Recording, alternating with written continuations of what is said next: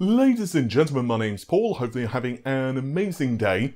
When we first heard about the next generation of consoles, we heard an awful lot about upsampling. And of course, the current generation of PC graphics cards are also pushing this as well, particularly Nvidia with DLSS or Deep Learning Super Sampling.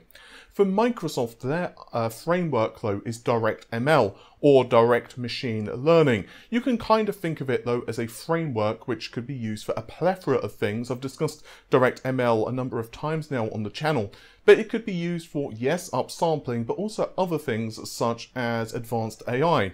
And it's a really cool topic. But there is a new job posting, well actually two job postings from Microsoft, which show that the company are doubling or tripling or whatever you want to say, their efforts in this area. And obviously the prime beneficiary of this would be the Xbox series of systems, as well as of course their cloud offerings as well. But it does also have very interesting ramifications for PC gaming, and we'll get more into those in just a moment. But let's have a quick look at the job openings.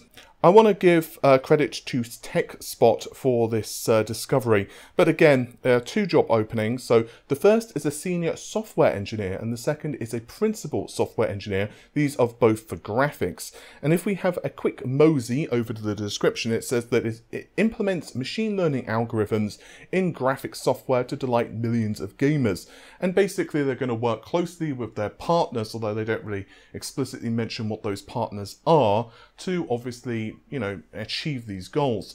Now, what's really important here is that partners could mean, well, of course, game studios. So let's talk about Ubisoft, the Coalition, first and third party studios. But also, it could mean companies such as AMD as well as Nvidia. And of course, Nvidia have been very much wanting to get DLSS,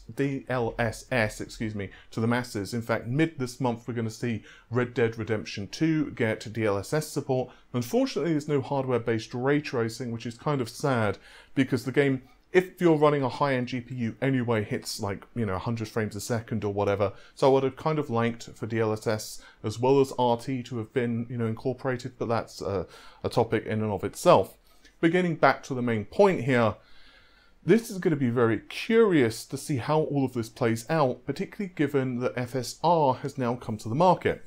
Microsoft have been very vocal of its support for FSR, Fidelity Super Resolution, and I have to say that I do think that it's a pretty good technology from AMD. We also know that the PlayStation 5 supports this, but not because Sony have confirmed it, of course, because that would be too helpful. Instead, a developer has confirmed that FSR does work on not only the PS5, but also the PS4 and Xbox One, which, yeah, that's interesting, although I'm not surprised because the older generation of consoles, they are well within the remit of GPUs, which, given they're based on desktop architectures, and AMD's desktop architecture, such as like the Xbox One X was essentially Polaris, and the PS4 Pro was basically Polaris with a few Vega-esque features. So again, FSR did work on those desktop GPUs.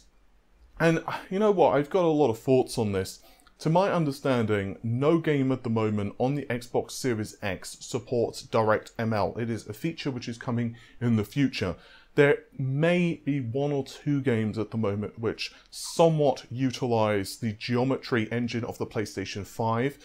Probably more first-party studios games, like I think maybe Ratchet & Clank, but certainly not to its full extent. And much the same for Microsoft and mesh shaders. Maybe there's one or two games which have somewhat used mesh shaders, but it does require...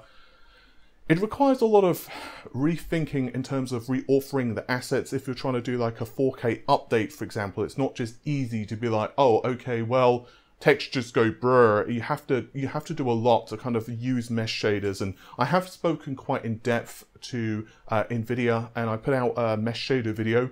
So I'll try to remember to link that in the video description, as a couple of Nvidia engineers were working with me to kind of make sure all of that was technically accurate.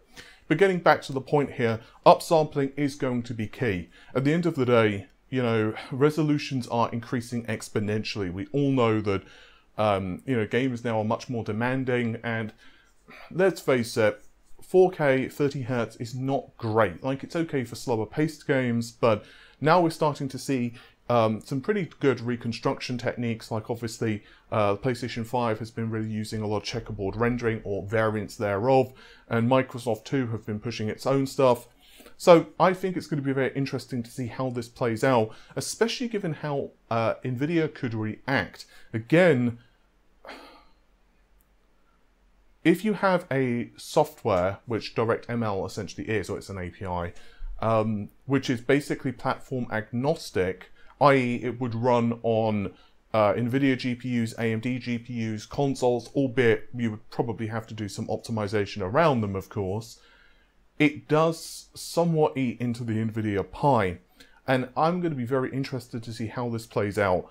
I also will be super curious to see how FSR improves. I recently had kind of an exclusive regarding FSR, and I do think that AMD's strategy going forward, I'm going to call it FSR2, I don't know what the official name will be, is also going to require, somewhat use like machine learning, but in a very different method for how it trains its networks versus Nvidia. Again, you can check that video out.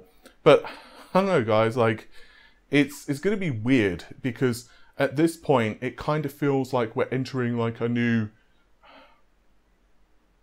arms race. I don't know if that makes any sense, but like all of these different standards, and I guess it's kind of like we're gonna really see who comes out on top. And one thing about Microsoft, of course, is they do have an awful lot of control over a huge amount of the ecosystem. Yeah, I'm curious. I mean, at the end of the day, my whole thing is that I want the games to look as good as possible. DLSS 2 has now evolved, of course, a couple of versions. I think it's like 2.2 is the latest, and it looks pretty damn good. And we're starting to see some really good implementations of it, like Doom Eternal looks pretty good. But yeah, I'm going to be very interested to see how this plays out over the next like 6 to 12 months. I think that that's going to be critical. But speaking actually of Nvidia, a quick story. So this actually concerns RTX 30 Super laptops, but it does make me very suspicious going forward for desktop graphics cards as well, because there were a lot of rumors earlier this year and even late last year that we would eventually see a super series of desktop GPUs. Now, let's quickly look at the super series of mobile parts. So this information comes to us via Greymon55, and there have been a pretty accurate leaker in the past. Now, of course, any leak could be inaccurate, could be accurate, so, you know, do take it with a pinch of salt. However, his leak is actually, well, basically the latest in a long line of leaks to say that there will be a 30 Super Series. And anyway, he says that the laptop versions of RTX Super Series will be available early next year. And there has also been a leak via Reddit, and you can see it on screen yourself. RTX 3060 8GB GDDR6, there's a 3070 Super and a 3080 Super. Now, of course, keeping to the mobile segment for a moment before we analyze desktop, a Super Series does make sense because there is still some room to grow in terms of the specification, and we're not 100% certain what Nvidia are doing to the specs versus the vanilla series. It's possible, for example, there will be some improvements maybe on the node, although again, that's only speculation on my part. And that also, of course, means that if we do see desktop parts, what actually would happen? Because at least the rumors that were floating around is that we would see the 3060, 70 and 80 all receive supers, but the, 3080 Ti and 3090, I mean, they would basically remain as is. But does that mean that they're going to be retired? Because, for example, is the 3080 Super going to be so close to the 3080 Ti, or maybe even exceeding the 3080 Ti? Honestly, no one knows at this point. And again, the question is there going to be any difference in the process node? My personal guess is that at the very, very least, Nvidia are going to probably retire some of their SKUs on their desktop. That's if these parts do launch. And again, to my understanding, speaking to a couple of people, the plan is that they will launch these parts. The thing is that things are so kind of up in the air at the moment for so many obvious reasons. Like, not only are you kind of dealing with the shortages, which are starting to get better, but what you don't want is like to release a series of graphics cards when the supply chain is just absolutely murdered anyway. Like, that just doesn't do any good. Like, what's the point? And also, of course, it does depend on other factors, like how competitive AMD are at the time, and also if there are any delays on their own products coming forward. So it's going to be very strange to see how Nvidia respond about this going forward.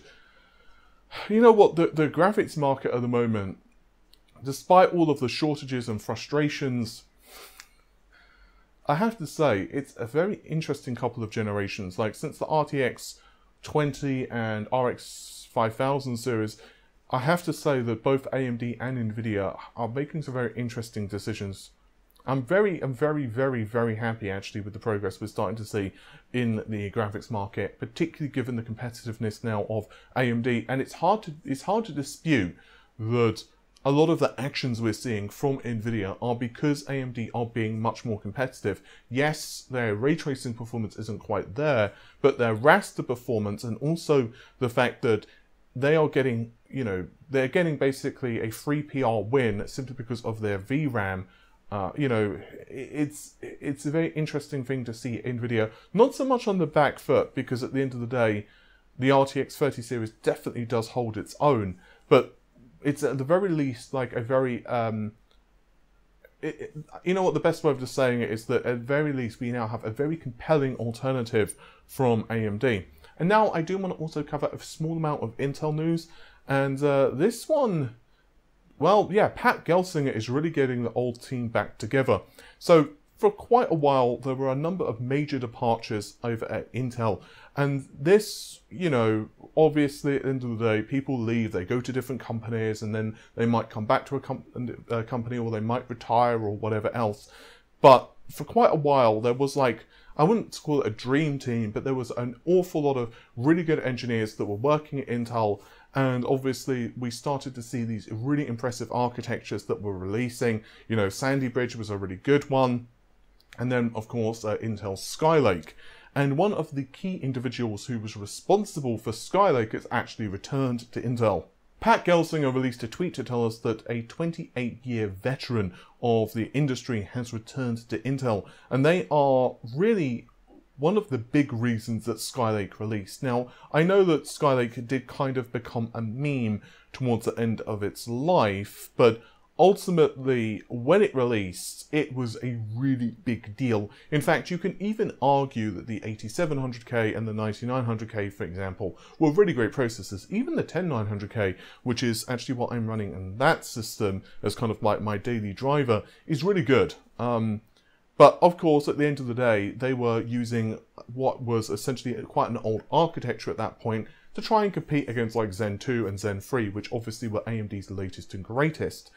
But getting to the news itself, Shlomit, hopefully I've pronounced that correctly. If not, I really apologize. But Shlomit Weiss, who is now returning to Intel, and they will be leading Intel's consumer chip development and design. So previously, she was actually at Mellonix and also senior VP of Silicon Engineering. So to be really honest with you, to say that she's an industry veteran is to really kind of undersell her experience and knowledge. Like, yeah, she's quite a force in the industry.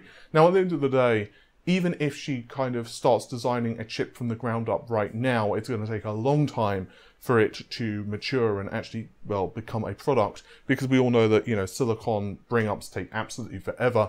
However, that was a really terrible way to go into a next sentence, but whatever. However, when we look at possibly her helping some of the current projects, there's possibly a less, you know, a quicker turnaround for her experience at Intel to be actually used properly. And yeah, Intel have been in kind of a very difficult spot. I kind of don't envy Intel's marketing department, frankly, for the last couple of years, because it must have been extremely difficult, especially with like Rocket Lake. Like, imagine being the person that was trying to push Rocket Lake. And, you know, Rocket Lake did have a few nice SKUs, at least in my personal opinion. I think some of the lower end SKUs were pretty good. And I think the 11900 could have been good, actually, if they'd have made some changes to it. But obviously, that's water under the bridge, and it's kind of gone out into the ocean at this point. However, going forward, Intel does need to make some major changes. Let's be honest, the fact that they are now apparently going to be using TSMC, they're apparently going to be one of the big clients of the FreeNM process of TSMC, they're going to be kind of breaking it in along with Apple, which, well, that will be curious. Technically speaking, they could actually have a process lead over AMD, at least for a short period of time. But over that, it's just kind of weird because we're in this kind of transition period at the moment for Intel. It almost feels like they're trying to, I don't know, reinvent themselves. And I feel that Intel as a company have somewhat stagnated, but I actually feel somewhat bad for some of the individuals who are there because, you know, Intel does have some really, really talented people. And, you know, all of the companies do. Let's just be honest, AMD, Nvidia, like, yeah, it's kind of ridiculous. And Intel have had this thing of being behind previously. Remember when AMD were just kicking the snot out of them with like the early Athlons and Athlon 64s, and they were trying to compete with like Pentium 4 and NetBurst. It wasn't so good when it was, you know, really like, yeah, let's not really talk about Pentium 4 and NetBurst, shall we? Bad memories all around. But yeah, it just didn't quite live up to the expectation of the clock frequencies, obviously, that Intel had hoped, and it didn't scale as well. So Intel have been in this position before, but arguably AMD are now running away with this a lot more. And I think that, you know, Pat getting the, you know, the old crew back together, along with, of course, the new talent that they've got, maybe Intel can start to turn things around. But I don't think we're really going to have a good understanding until like Alder Lake comes out, how Intel will fare in the next couple of years. I do have a feeling Alder Lake is going to be decent. The problem that Intel have is that AMD are going to be releasing, of course, their Ryzen Vcache, which is ridiculous, given it's basically, you know, pretty much all Ryzen Vcache is, and I don't mean this in a disrespectful way, but it's basically just taking Zen 3 and then slapping a whole amount of RAM on it, or cache on it. That's basically what AMD have done. It's like, oh, here's free, you know, here's like, what is it, 12%, 15% improvement in performance. You know, if you're Intel, you've got to just be somewhat ready to cry on that. Just, yeah. And then obviously we're going to see Zen 4 release, and Zen 4 is going to be just absolutely ridiculous as well. And it does seem that Zen 4 is going to be more designed to compete not with Alder Lake, but with Raptor Lake, as I've discussed previously. So I think Intel are going to have a very hard time over the next couple of years. The good news is, though, you know, in the long term, they're going to be okay, but they are certainly going to be irrelevant in a couple of product segments. And I think that the one that they might be hurting in most, at least in my personal opinion, might actually be servers. But yeah, there's a reason that Lisa is diverting some of their TSMC allocation to produce extra server chips, because they know they are hitting Intel really hard there at the moment. With all of that said, thank you very much for checking out the video. If you've enjoyed it, you know what to do. Leave a likey on the video and also subscribe if you want more of me for whatever reason. And I'll see you soon. Take care of yourselves. Bye for now.